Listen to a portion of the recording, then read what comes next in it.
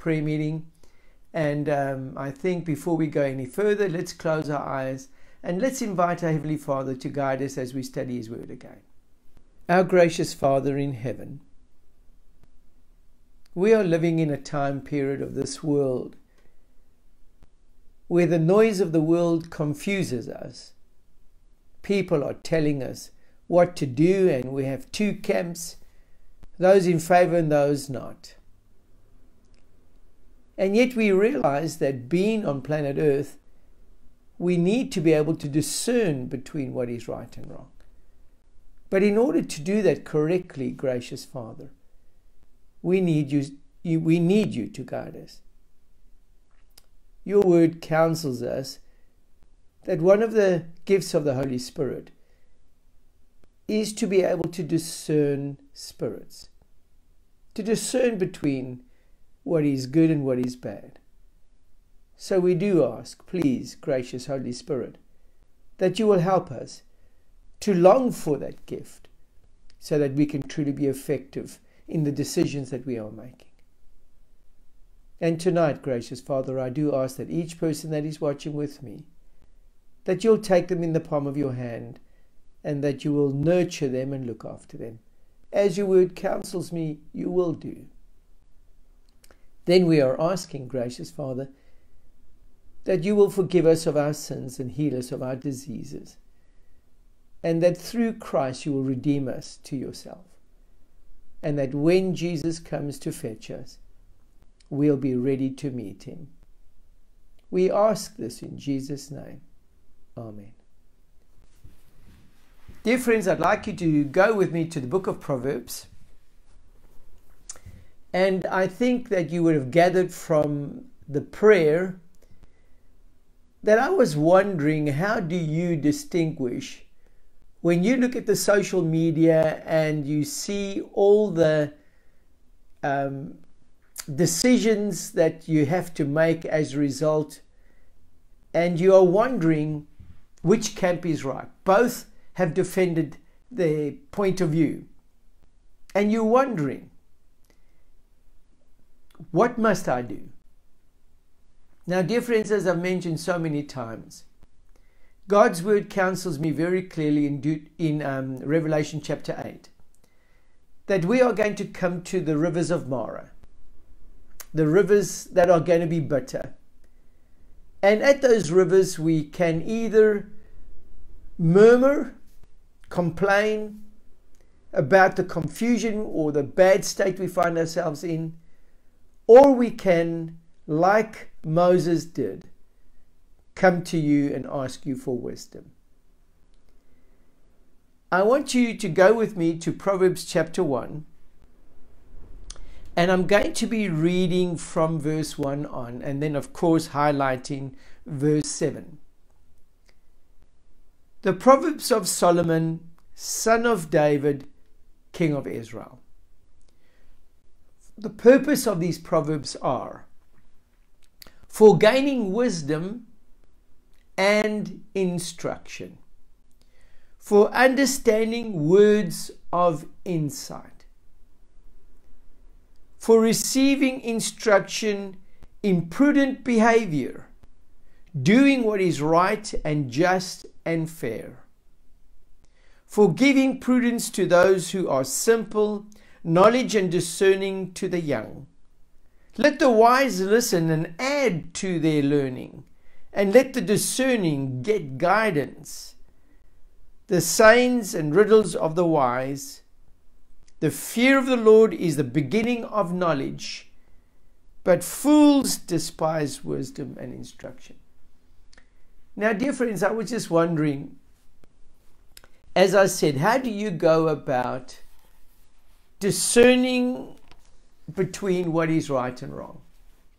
Now, before we go any further, I do think I need to give you a bit of clarity as to the Hebrew mind and the understanding of the words, for example, wisdom, and then what they perceive it to be, understanding what their thoughts are of that, and of course it does come to knowledge also, but that's almost a combination of the first two. In the Hebrew mind, if you had to go and look at the way it originally was portrayed, the word wisdom was, if it was drawn in a picture form, it would have been a picture of a wall that basically separated two sides. On the one side, you would either have an evil, and on the other side, you will have good. So wisdom, basically in the Hebrew mind, would be to be able to separate or divide or draw a division between what is right and what is wrong. Okay, that is what wisdom is. And according to Proverbs, according to Job, wisdom is gained when you have a fear of the Lord. Now, a fear of the Lord is not really being afraid, but basically approaching God and seeking His counsel in whatever you are doing. So I want you to see something here with me, that wisdom is crucial and it's what we need. And yet we read here in Proverbs chapter 1 that fools despise wisdom. Now, dear friends, I hope those of you that are watching with me do not want to be put under that category, but have a longing to know or to be able to distinguish between what is right and what is wrong.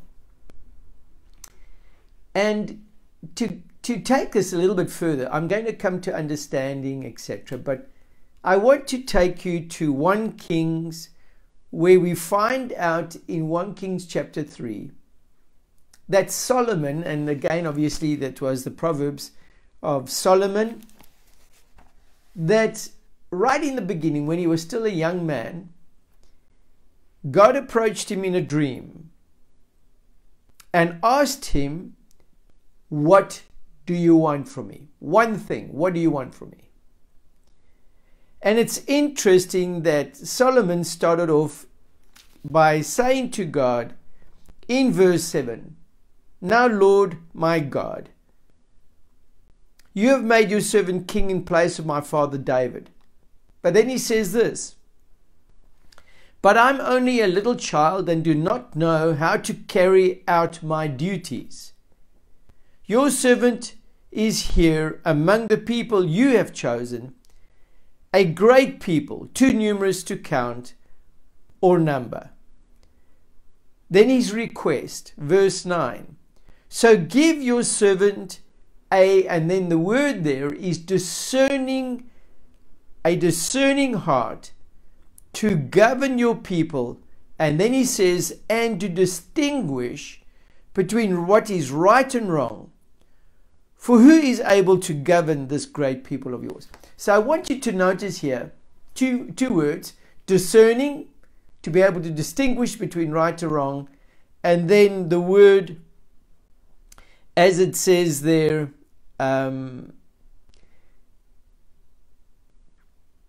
sorry, dear friends, let me say, so give your servant a discerning heart to discern, to govern your people, and to distinguish. So the other word is distinguish between what is right and wrong. And in actual fact, the discerning spirit there, discerning heart, I want you to understand something here, that is something that God gives on request.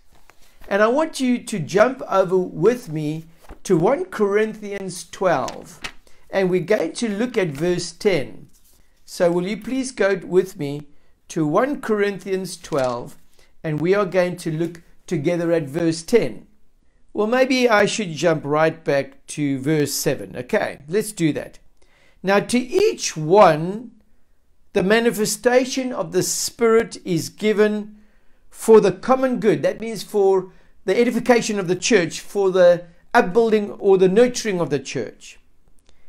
"In one there is given through the Spirit a message of wisdom, to another a message of knowledge, by means of the same Spirit, Verse 9, to another faith by the same Spirit, to another gifts of healing by that one Spirit. Verse 10, to another miraculous powers, to another prophecy, and then it says this, to another distinguishing between spirits. Now I want you to see and recognize here that these are gifts that we can ask for. Linked to this, I want you to go with me to the book of James. Now James says, and I want you to see this. He says there in verse 5, this is James chapter 1 verse 5, if any of you lacks wisdom. Now remember again, the Hebrew mind, wisdom means to be able to separate right from wrong, evil from good. If any of you lack wisdom, you should ask God, who gives generously to all without finding fault, and it will be given to you. But when you ask, you must believe and not doubt, because the one who doubts is like a wave of the sea, blown and tossed by the wind. That person should not expect to receive anything from the Lord. Such a person is double-minded and unstable in all that they do. So I want you to see, we've just looked at two things here. We've seen that in order to gain wisdom, or to be able to distinguish between right and wrong, it is a gift from God to us, which God says that He will make available to us on request. And that we must recognize that the Spirit of God is there to assist us in having this wisdom. As the word counsels us very clearly, that the Spirit of God was given to be our counselor, to be able to give to us truth. You understand? What is right? So, I want you just to see this, that in the world we are living, God hasn't gone ahead and just given us directions without us asking for it. In actual fact, in the book of Isaiah, we are counseled very clearly that when we come to the T-junctions of life, when we come to those places where we need to be able to distinguish between which direction to go, what is right and what is wrong, that at those times when we cry out, God will hear our request, and He will give us insight so that we will be able to make a wise choice in what we are going to do. Do you understand? And we desperately need this in the world that we are living in now. I find a lot of people find themselves in places where they have to make decisions, and normally what we do is we will go to people to find out. Now the sad thing about this is that we tend to feel that the majority rules, or that the majority is right. No, dear friends, this is not what you are to do when you consider the direction you are to take. In actual fact, Isaiah chapter 8 says, and would you go there with me to Isaiah chapter 8? And I want you to look with me what the counsel of Isaiah is. In actual fact, God is speaking through Isaiah. And in Isaiah chapter 8, have you found it yet? Isaiah chapter 8. The counsel is given there in verse 19. When someone tells you to consult mediums and spiritists who whisper and mutter. So you see the point that Isaiah is bringing out. When we are counseled to go to worldly knowledge, to go to the sources of wisdom on earth, we should rather do what he says. Should not a people, especially God's people, inquire of their God? Why consult the dead on behalf of the living? Consult God's instruction and the testimony of warning. If anyone does not speak according to this word, they have no light of dawn. So I want you to understand again that majority does not rule, God rules. And if you really want to know what is right, go to God who knows the difference between right and wrong. And ask Him for wisdom. But then I want you to understand that the next word that pops up there, when we read in Proverbs chapter 1, that a fool despises wisdom, it then goes on to say, and instruction. And when I look at this, the word instruction here is basically also the word understanding.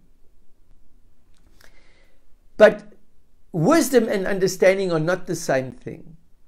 In actual fact, understanding in the Hebrew mind means that now that you've distinguished between right and wrong, you need instruction as to how to go about doing what you've decided to do, which is right. You know, what is the right thing, how to go about doing it. So the word understanding in the Hebrew mind is more given in the sense that you need a blueprint, you need guidance as to how to build, you need a plan. And so understanding is basically knowing the journey, discerning the journey, having the information you need to take the steps to go in the right direction to achieve or get the result that you're looking for. Do you understand?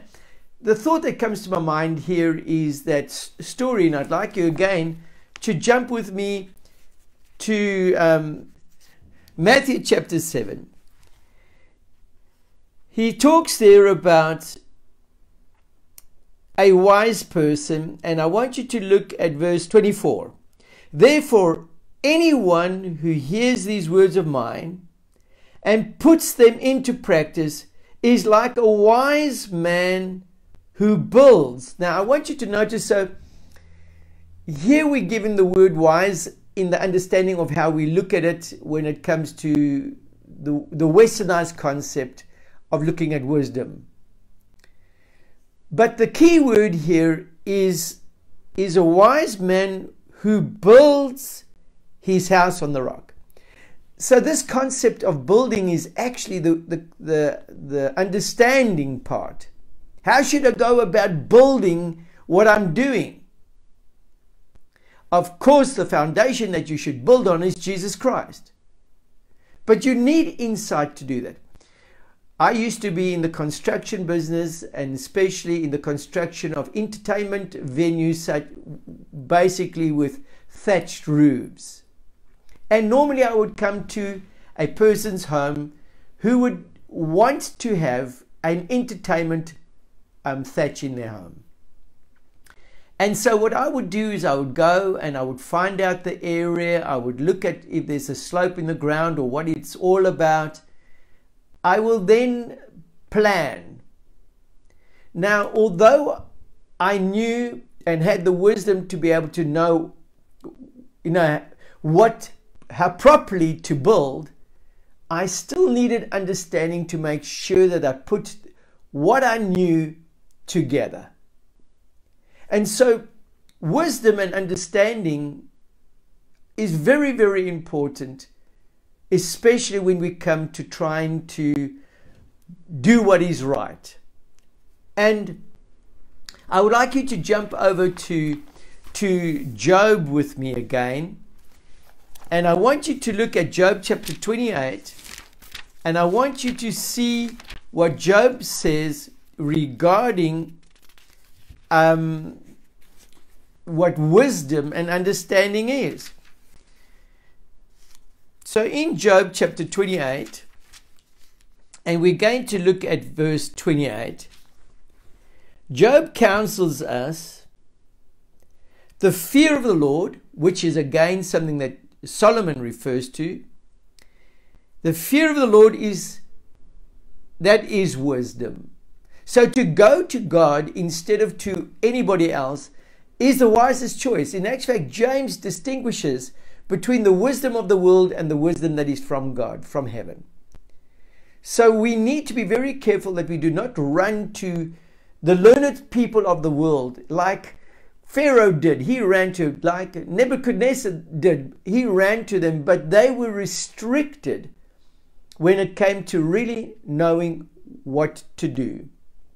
And so we find that the best person to go to, and in actual fact, Proverbs teaches me that in the beginning, wisdom was with God.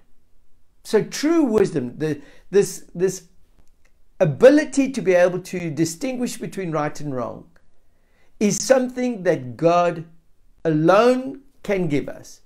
But He promises that if we lack wisdom and we go to Him, He will give without reservation.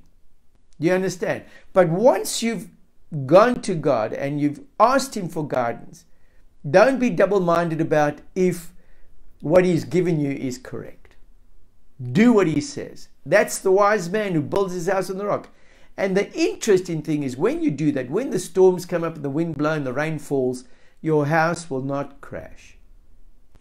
Okay, so I want you to see, and there is a reason why I'm looking at. So we have two words here. We have wisdom, which is the separation of right and wrong, the distinguishing, to be able to discern between which is right and wrong. But then understanding is that ability to be able to not only know the difference, but how to pursue or how to go in the direction once you know what is right, how to do that. But I want you to also recognize that you need, and the next word in the Hebrew mind is we have wisdom and understanding, but the next word is knowledge.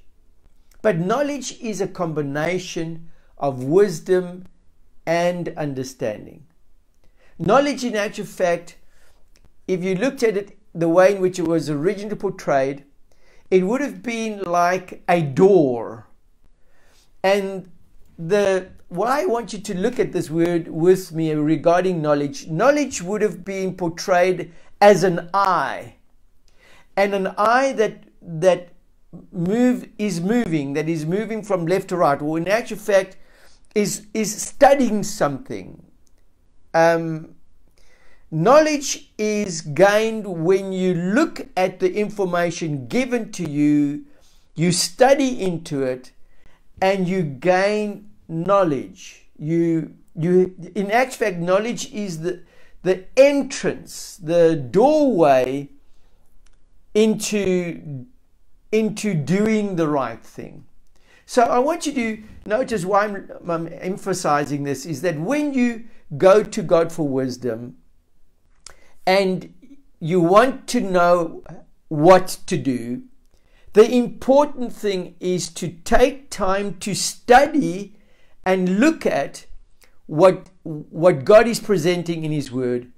And then when you've studied that and you've looked at that and your eyes have gone up and down on it, then you will have knowledge as to how to go, the entrance portal which you need to take. Now, why am I sharing all of this with you tonight? As I mentioned to you earlier on, the problem with people nowadays is that we don't know who to turn to or who to trust or who to believe, particularly when it comes to knowing the decisions that we are to make. And I do believe, dear friends, that there isn't a one shoe that fits all or one sock that fits all. There isn't a one solution to the problem. God has got a diverse amount of solutions to any particular problem. Do you understand? And it is important for you to be able to, or to go to God when you lack wisdom, ask him. And please, dear friends, I want you to remember that the answer given to you might be uniquely just for you. And, to bring this point across, I'd like to use the story of Naaman again, where Naaman goes to Elisha and tells, according to his servant, Elisha was a man of God.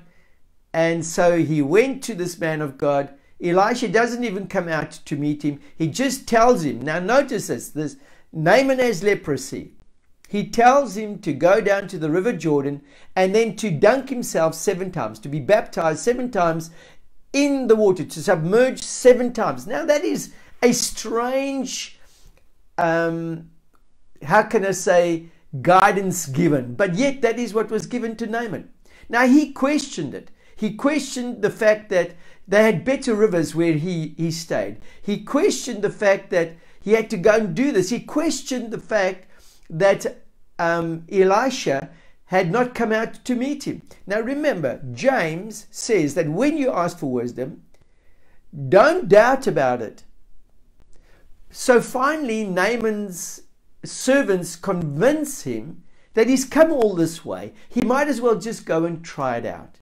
And the interesting thing about the story is that he goes into the river Jordan, he submerges himself 7 times, and his leprosy is gone. Now I'm going to ask you this, dear friends. Lots of people in the life of Christ came to him with leprosy. We know in actual fact of 10 who come to him with leprosy, and only 1 returns to say thank you. But the interesting thing is that Christ didn't say to them there, well, remember Elisha said that you must go down to the river Jordan and then, dunk yourself 7 times and then you'll be free of leprosy. No, that isn't what happens here. Christ just heals him in another way. So the common factor here is God. God is the one, the God of creation, the God of salvation is the one that you need to go to when you are needing to know what to do. And dear friends, again, when you have wisdom and understanding, distinguishing between right and wrong, and to be able to construct something, putting something together, you need to take the time to really study and find out. Now, let's go back in closing to the book of Proverbs, chapter 1.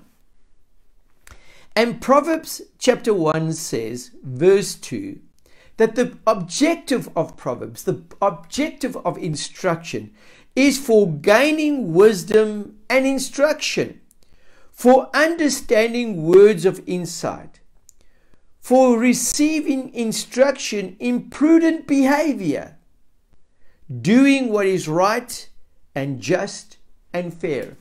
So, dear friends, I want you to understand that we desperately need to be able to do what is right and just and fair. But what is right in one person's eyes is not right in another person's eyes. And the word counsels me very clearly that there are those who are going to take what is right and make it wrong, and they're going to take what is wrong and make it right. We have to be very careful about that. So who do we go to in order to know what is right? We go to God. The fear of God is the beginning of wisdom. And then, as it says there in Job 28 verse 28, that to shun evil, that is to not do unrighteousness, but to do righteousness, that is understanding. Okay, so one of the thoughts that really disturbed me, and it's a thought found in the writings of Ellen White, where she actually counseled the early church right in the beginning. She said that if the church had searched the Word of God in order to find out His will, then she would not have been instructed to write all the information she gave to us, because everything that she had to write down, almost spoon feed us, was actually found in the Word. So what I'm actually trying to say to you, dear friends, we are living in a world that is a fast food world. We just want solutions quickly. We live with a lotto mentality. We don't want to work for something.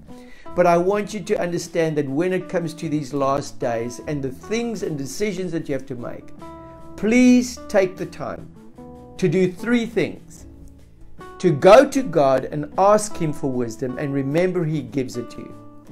Secondly, to allow Him to give you the plan, the method of construction, so that when you build, you are building according to His blueprint. And I always think of Noah. Noah built the ark according to the blueprint, and that is why it survived the storm. Okay. Now, those 2 factors together, when you are doing it, don't be impatient or in a rush. Study, study, study until there is clear clarity as to the direction, that you know which door you need to go through.